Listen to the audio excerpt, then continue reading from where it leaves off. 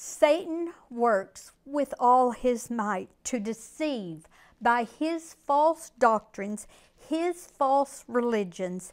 He builds lies upon lies that lead men away from the knowledge of the one true God and his Son, Jesus Christ, whom he has sent. And people follow this scheme of Satan totally unaware. They blindly trust their leaders, their pastors, their elders to teach them the truth about God.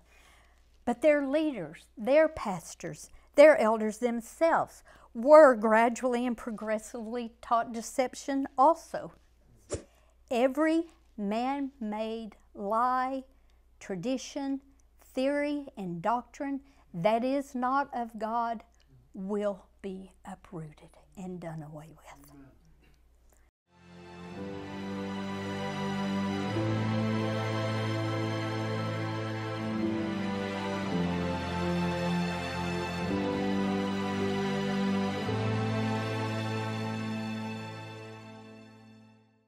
Well, to start, I just want to say that I just am so blessed to be a part of this group, this family of intrepid truth seekers. We love the one true God. We love him. And we love Jesus Christ, his only begotten Son, whom he sent. We're so greatly, greatly blessed to have each other to walk this narrow path he set before us, seeking the truth and the blessings and the life of our precious Lord. And it's our prayer that we will mature and go on in him and glorify and honor his precious name. And I pray that each one of us and everyone that's hearing this will continue to grow closer to him each day as we await his return.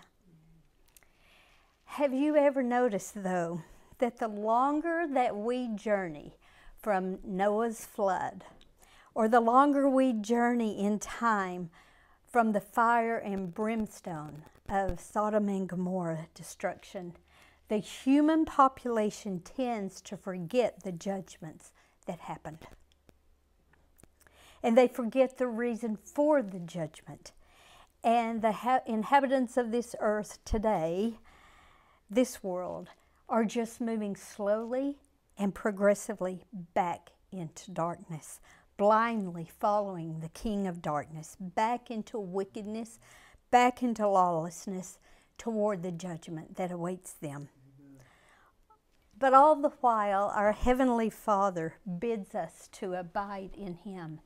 And in Psalms 27, which Jill just read a few minutes ago, it says, "When you say, seek my face, my heart says to you, Lord, I will seek." Now, some do take this bidding seriously. Others, the majority, do not. So we witness the societal standards that develop progressively toward the way of darkness. We witness the indifference toward God growing in acceptance. So much of the world is deteriorating without most people recognizing what is causing the deterioration. It's a spiritual deterioration, as very few accept God's invitation to seek his face. Darkness overtakes the church as the members sleep instead of diligently seeking him and his truth.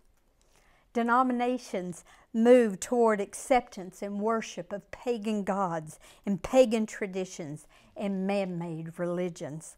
Some denominations began teaching theories and doctrines that didn't even exist 200 years ago.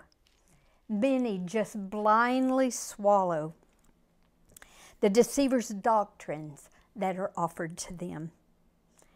For an example, have you ever studied how the doctrine of the rapture, how it was brought forth into this world?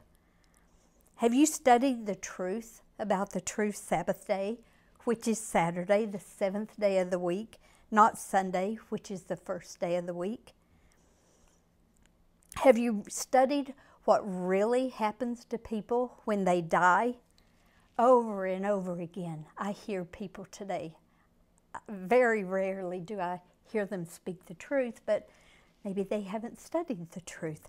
So over and over, when one of their friends or loved ones die, the thing I hear them say, tell me if you hear differently, they say, oh, he's in heaven now. He's with Jesus now. Over and over, so many are taught that they go straight to heaven when they die, if they're a believer, or they go straight to hell if they were not a believer. But the Word of God teaches that death is a sleep with no conscience of time. It's a passage of time in which the dead do not know anything. They're sleeping. And it's plainly stated in the Scripture. Jesus even spoke of it in John 11, verses 11 through 14, when he was talking of going and waking Lazarus from his sleep. It says, after that he said to them, our friend Lazarus sleeps, but I go that I may wake him. Those are the words of Jesus. Then his disciples said, well, Lord, if he sleeps, he'll get well. However, Jesus spoke of his death, but they thought he was speaking about taking rest in sleep. Then Jesus said to them plainly, Lazarus is dead. But they didn't understand he's both dead and sleeping. Do you notice that Jesus did not say, you guys wait right here by the tomb. I'm going to go up to heaven and I'm going to get Lazarus and I'm going to bring him back. He didn't say that. He said, I'm going to wake him up. The next event for believers after the closing of the eyes in the sleep of death is the second coming of Christ. Death means you close your eyes in sleep and you wake up to be with the Lord at his second coming, if you're a believer. And I have listed here some scriptures that further state this. So do we ever stop and ask, why do people believe the deceitful doctrines taught on so many subjects? Well, to answer this question, I'd like to read a quote from the book that's titled, The Ship That Makes It Through. Here's the quote, you most likely have heard the saying, tell a lie loud enough and people will believe it. It's variously attributed to Adolf Hitler, Vladimir Lenin, and Joseph Goebbels, among others. And that quotation expresses a powerful truth that applies in many situations. Throughout history, both political and religious leaders have taken advantage of this weakness of the human mind to accept as truth that which is repeated from mouth to mouth, from publication to publication, from newscaster to newscaster, even from pulpit to pulpit, especially when it comes from a trusted leader. Many feel it their duty to repeat and to promote what they come to perceive as truth in order to help others understand and believe as they do. Thus, the lie originates with someone at the top, a leader, a person of influence. And in time, as it is repeated often and widely, it is picked up by many leadership-trusting people and earnestly propagated throughout the ranks. The lie becomes deeply ingrained in people's thinking and belief system because most do not study for themselves to see if these things are true.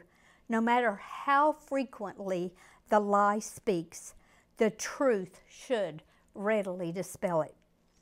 It has taken hold in many minds because people read or hear isolated quotes taken out of context. They don't open the Word of God with prayer and humility to study a statement in context, comparing it with all the other statements on the subject, in order that the Lord, and not the arm of flesh, would teach them what is truth. The lie can come in by the interpretation of Scripture that's not found in the Word of God, or the lie can come in by an outright fabrication that is man-made or the enemy made, and is also not found in the Word of God. Have you ever looked at the 10 Commandments as written in the Word of God in Exodus 20 and set them beside the man-made commandments of the Catholic Church? If you do, you will see that the Catholic Church has changed the 10 Commandments, even going so far as to leave out completely the second commandment. It is recognizable that the arm of flesh has worked to destroy the truth in God's Word, and as a result, they take men who don't study His Word on a spiritual journey that is not Bible-based. And unless you are diligent, you can and will be deceived. Men, or the arm of flesh, have no authority to change the 10 Commandments or anything else in the Word of God. Amen. But we see that they have used their man-made power to change the day of worship from the 7th day of the week, Saturday, to worship on Sunday, the 1st day of the week. And they did this in order to worship the sun god. Here's a quote I took off of a Catholic website describing the Pope's man-made authority. The Pope was never given this authority by God. Never. The ruler of heaven and earth is God Almighty. He is the supreme authority over all men and over all of His creation, not any man. Here's the quote I took off of a Catholic website. It explains the papal supremacy. It says, papal supremacy is the doctrine of the Catholic Church that the Pope, by reason of his office as Vicar of Christ, the visible source and foundation of the unity, both of the bishop and the whole company of the faithful, as a pastor of the entire Catholic Church, has full, supreme, and universal power over the whole Church, a power which he can always execute unhindered. That, in brief, the Pope enjoys by divine institution, supreme, fully, immediate, and universal power in the care of the souls. This is all man-made authority. God has not given this man this authority. It's man-made authority. And these changes to the 10 Commandments are made by the arm of flesh in order to override the authority of the Most High, our Heavenly Father, and His only begotten Son, Jesus Christ, whom He sent. When I was researching the changes made by the Catholic Church to the biblical 10 Commandments, I saw comments of people that were studying this topic also. It was pretty interesting. One such comment that I saw, this man wrote, "I'm not making this up. There is a definite discrepancy between what is in the Bible and what is being taught by the Catholic churches. I'm just trying to figure out why." Praise God, he was trying to figure out why. There's another comment made by someone who obviously was totally blinded to the fact that the Catholic Church has made these changes. And here's that comment. She or he wrote, "They never changed the 10 Commandments. Christ's church would never disobey Him." And then someone responded to that person and said, "They did too. They even changed the Sabbath from Saturday to Sunday. Y'all better wake up and come out of her."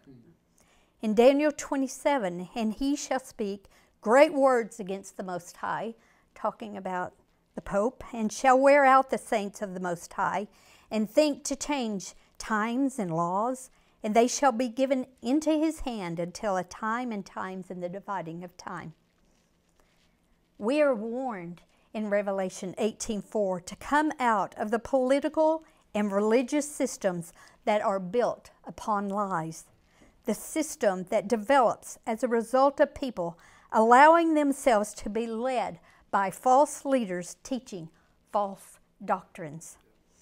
Revelation 8:4 we read, "And I heard another voice from heaven saying, 'Come out of her, my people, lest you share in her sins, and lest you receive of her plagues.'"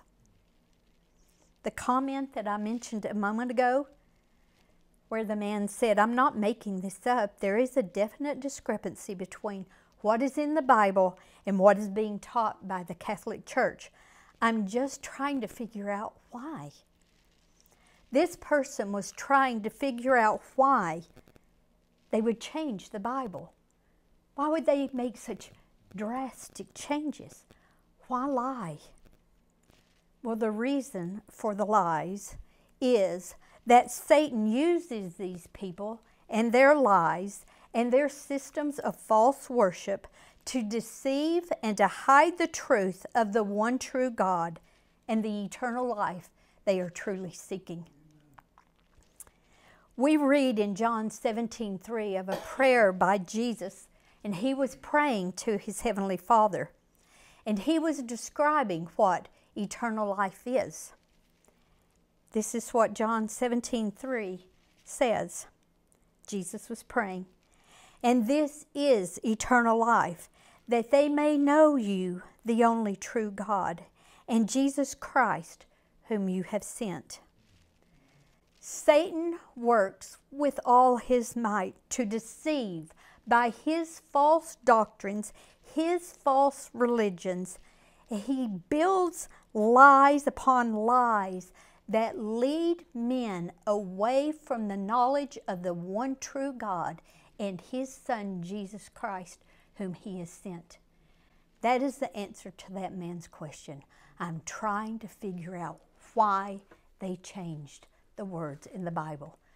Because the words in the Bible lead us to truth. They lead us to the knowledge of the one true God and his only begotten Son, whom he sent, Jesus Christ. They don't want us to figure this out. So slowly, man-made traditions and doctrines develop. And it doesn't register with believers today that they are even being taught doctrines and theologies that weren't even taught in the Protestant churches 200 years ago. But the enemy silently and carefully makes his way into mainstream denominations, deceiving all whom he can with false religion. The deceptions do not only come from the Pope and the Catholic Church, though they lead the way. Much of this false religion has spilled over into the Protestant churches, who don't have a watchman on the wall to make sure it's not happening. So much of this false religion comes into the Protestant churches, and many of their beliefs today come from adopting Catholic theology. And people follow this scheme of Satan totally unaware. They blindly trust their leaders, their pastors, their elders to teach them the truth about God. But their leaders, their pastors, their elders themselves were gradually and progressively taught deception also. And then they just pass it along. Rarely does a man stop and read and study for himself to see all the truth that is written in the Word of God, and watch as a watchman on the wall to carefully guard against such deception. Jesus warns in Matthew 24:24, "For false Christs and false prophets will rise and show great signs and wonders to deceive, if possible, even the elect." Just like the inhabitants of Sodom were caught off guard, and just like in the days of Noah, the inhabitants of the world were busy with their daily plans of self-indulgence. They were too busy to love truth and seek God for the truth in His ways of His kingdom. They were totally indifferent to God in truth, and they were swept away by His judgment. Jesus also warns against false, man-made traditions passed down by the elders. He warns against this one time in Mark 7, verses 1 through 13. Then the Pharisees and some of the scribes came together to him, having come from Jerusalem. Now when they saw some of his disciples eat bread with defiled, that is, with unwashed hands, they found fault. For the Pharisees and all the Jews do not eat unless they wash their hands in a special way, holding to the tradition of the elders. When they come from the marketplace, they do not eat unless they wash. And there are many other things which they have received and hold, like the washing of cups, pitchers, copper vessels, and couches. Then the Pharisees and scribes asked Jesus, "Why do your disciples not walk according to the traditions of the elders, but eat bread with unwashed hands?" Jesus answered and said to them, "Well did Isaiah prophesy about you hypocrites, as it is written, 'This people honors me with their lips, but their heart is far from me. And in vain they worship me, teaching as doctrines the commandments of men. For laying aside the commandments of God, you hold the traditions of men, the washings of pitchers and cups and many other such things.' Jesus said to them, 'All too well you reject the commandment of God, that you may keep your tradition. For Moses said, honor your father and mother. And he also said, he who curses father and mother, let him be put to death. But you say, if a man says to his father and mother, whatever profit you may have received from me is a gift to God, then you no longer let him do anything for his father and mother, making the word of God of no effect through your tradition which you have handed down. And many such things you do." This same incident was recorded in Matthew chapter 15. And we're going to move over to Matthew because Mark doesn't record what Jesus replies. At this time, when Jesus said this to the Pharisees, then the disciples came and said to him, "Do you not know that the Pharisees were offended when they heard this saying that you just, do you not know you offended the Pharisees when you said that they're hypocrites by their traditions? Do you know that, Jesus? Do you know they were offended?" Of course they were offended. Verse 13, "But Jesus answered and said, every plant which my heavenly Father has not planted will be uprooted." And what he meant by that was every man-made lie, tradition, theory, and doctrine that is not of God will be uprooted and done away with. Then Jesus continued, "Let them alone. They're blind leaders of the blind. And if the blind leads the blind, both will fall into the ditch." I don't know about you guys. I don't want to be the blind led by the blind. God's word is truth. Anyone that deviates from the word of God, the truth, and instead blindly follows the blind leaders who blindly follow the traditions and commandments made up by man will fall into a ditch. This is how Satan works. In the story of redemption, we read, Satan would convey the idea that by eating of the forbidden tree, Adam and Eve would receive a new and more noble kind of knowledge than they had hitherto attained.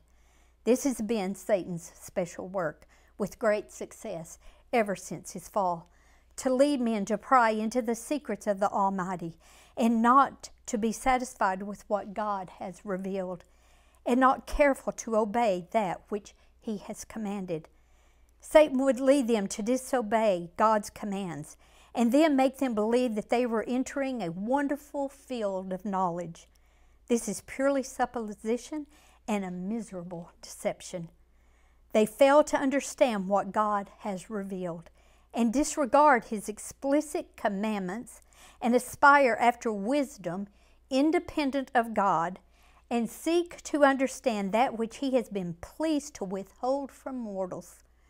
They are elated with their ideas of progression and charmed with their own vain philosophy, but grope in midnight darkness relative to true knowledge.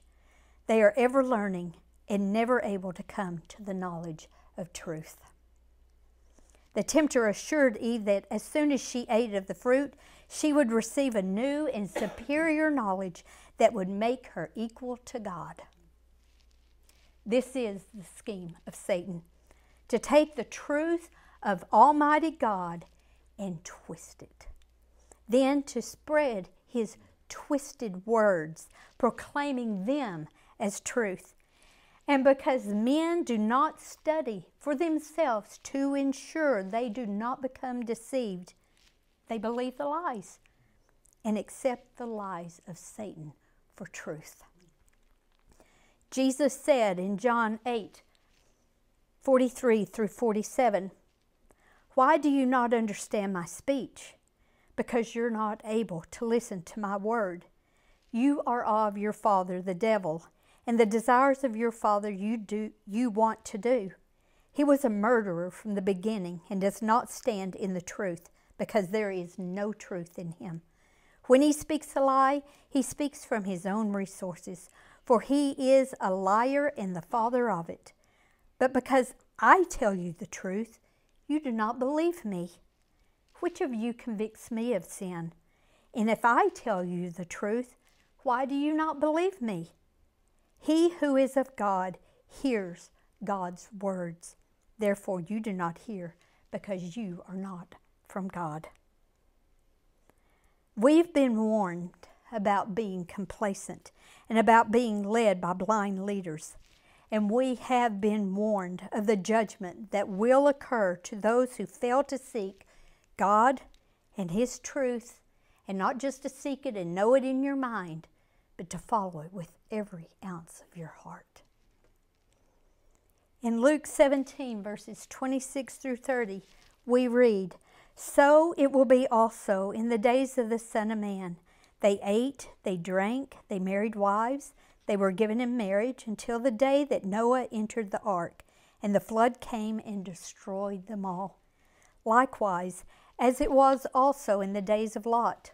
They ate, they drank, they bought, they sold, they planted, they built. But on the day that Lot went out of Sodom, it rained fire and brimstone from heaven and destroyed them all. Even so it will be the day when the Son of Man is revealed." Men are too busy with their passions and entertainment and self-indulgent ways. They don't take the time to study the Word of God to make sure they are not being deceived and following the ways of the enemy. They trust their leaders in ways they should not trust, believing there is no way my favorite denominational preacher would lead me astray. That's what that lady said in that one quote. There's no way the Church of Christ would do this. It's true. They believe their leaders that much. Even some of Lot's own children and loved ones who lived in Sodom, they were inhabitants in Sodom. They didn't believe Lot when he warned them of the destruction that was coming that very day. He instructed them, get out of Sodom with the guidance of heavenly angels. Likewise, there are very few today that will heed the warning of the approaching day of the Son of Man. In Jeremiah 6, verses 10 through 15, we read, "To whom shall I speak and give warning that they may hear? Indeed, their ear is uncircumcised, and they cannot give heed. Behold, the word of the Lord is a reproach to them. They have no delight in it. Therefore, I am full of the fury of the Lord. I am weary of holding it in. I will pour it out on the children outside, and on the assembly of young men together. For even the husband shall be taken with the wife, the aged with him who is full of days. And their houses will be turned over to others, fields and wives together. For I will stretch out my hand against the inhabitants of the land, says the Lord. Because from the least of them, even to the greatest of them, everyone is given over to covetousness. And from the prophet, even to the priest, everyone deals falsely. They have also healed, he's talking about the priest, have also healed the herd of my people slightly, saying, peace, peace, when there is no peace. Were they ashamed when they had committed abomination?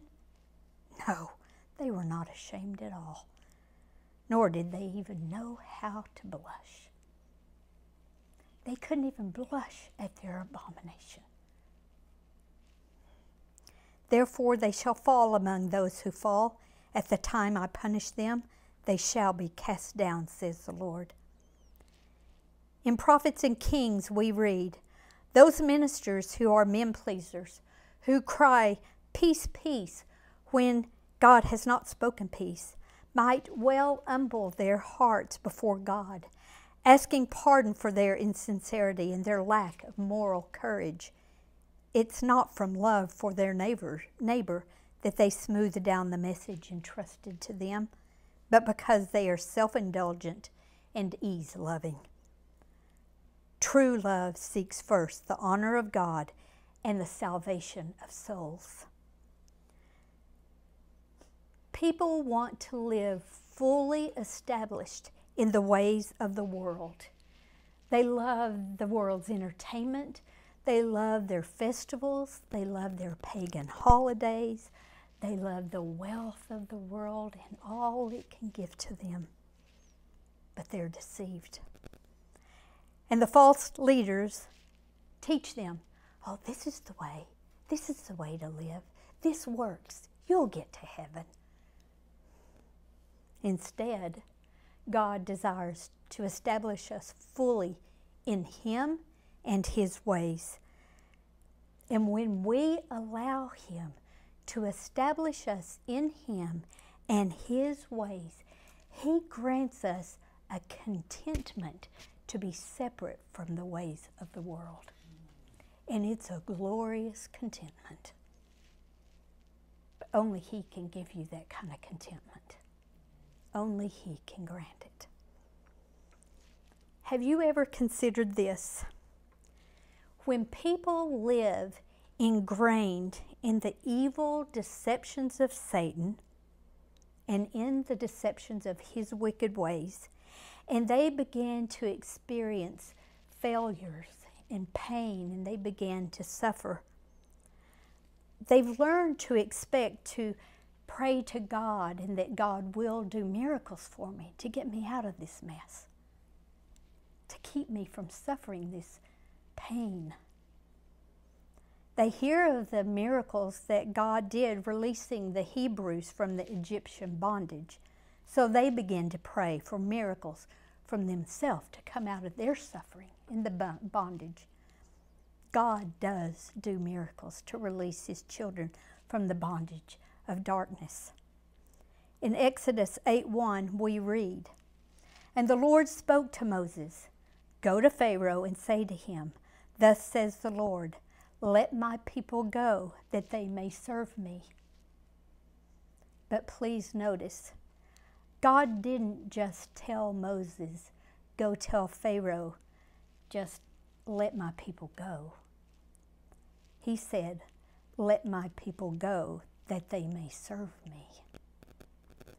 The release from the bondage of darkness is for the purpose of establishing you in God's ways, not just to be set free from that momentary destruction and pain and suffering you're experiencing, so you can then go on to continue in your wicked ways. So you can build a golden calf to God when He doesn't answer according to the box you put Him in. He is answering when He sets you free. It's usually just not as you desire, because you want to be able to continue walking in the ways of the evil one. Is that not just attempting to make God in your image? The deceitful ways of Satan have been implanted in all of our hearts and minds, and it becomes deeply ingrained in our thinking, in our traditions, and so many love it so much. But that's not God's ways. Most of the time, people just desire God's miracles when they are overwhelmed by destruction, because destruction is the resulting fruit of living in the ways of the world. God is working patiently with great long suffering and forgiveness to establish each one of us in His ancient paths, if we'll just do it. In Jeremiah 6:16 through 20, we read, "Thus says the Lord, stand in the ways and see, and ask for the old paths where the good way is, and walk in it. Then you will find rest for your souls." But they say, "We will not walk in it." "Also I set watchmen over you, saying, listen to the sound of the trumpet." But they say, "We will not listen." "Therefore hear, you nations, and know, O congregation, what is among them. Hear, O earth. Behold, I will certainly bring calamity on this people, the fruit of their thoughts, because they have not heeded my words nor my law, but rejected it. For what purpose to me comes frankincense from Sheba, and sweet cane from a far country? Your burnt offerings are not acceptable, nor your sacrifices sweet to me." That's a pretty plain and profound warning. In Isaiah 40, verse 8, we read, "The grass withers, the flower fades, but the word of our God stands forever." Amen. In the great controversy, we read, "Whatever is built upon the authority of man will be overthrown, but that which is founded upon the rock of God's immutable word shall stand forever." And to those who seek truth, the intrepid truth seekers, God says this in Isaiah 40, verses 9 through 11. "O Zion, you who bring good tidings, get up into the high mountains. O Jerusalem, you who bring good tidings, lift up your voice with strength. Lift up, be not afraid. Say to the cities of Judah, behold your God. Behold, the Lord God shall come with a strong hand, and His arm shall rule for Him. Behold, His reward is with Him, and His work before Him. He will feed His flock like a shepherd. He will gather the lambs with His arm, and carry them in His bosom, and gently lead those who are with young." In Christ Object Lessons, we read, "It is the darkness of misapprehension," which means misjudgment, "of God that is enshrouding the world. Men are losing the knowledge of His character. It has been misunderstood, and it has been misrepresented. At this time, a message from God is to be proclaimed, a message illuminating in its influence and staying in its power. His character is to be made known. Those who wait for the bridegroom's coming are to say to the people, behold your God." The last rays of merciful light, the last message of mercy to be given to the world, is a revelation of the character of God. God loves His children. He loves intrepid truth seekers. He loves the weak lambs of his flock, and he will gather them and keep them in his bosom. But he will not be misjudged by those who are indifferent to him and those who will not seek him and his truth. His truth cannot be invalidated. It cannot be twisted, and it cannot be interpreted just to suit self-indulgent, indifferent ways. To end, in Isaiah 40, verses 25 through 30, to whom then will you liken me, or to whom shall I be equal, says the Holy One. Lift up your eyes on high and see who has created these things, who brings out their host by number and calls them all by name. By the greatness of his might and the strength of his power, not one is missing. Why do you say, O Jacob, and speak, O Israel? Well, my way is hidden from the Lord, and my just claim is passed over by my God. Have you not known? Have you not heard? The everlasting God, the Lord, the creator of the ends of the earth, neither faints nor is he weary. His understanding is unsearchable. He gives power to the weak, and to those who have no might, he increases strength. Even the youth shall faint and be weary, and the young man shall utterly fall. But those who wait on the Lord shall renew their strength, and they shall mount up with wings like eagles, and they shall run and not be weary. They shall walk and not faint. Amen. The King is coming. Amen. The King is coming. Behold our Lord. It is time to wake up, and it's time to stop following the blind leaders and the masses into deep apostasy and wickedness. It's time to study the truth, to seek him, to seek his truth. Amen.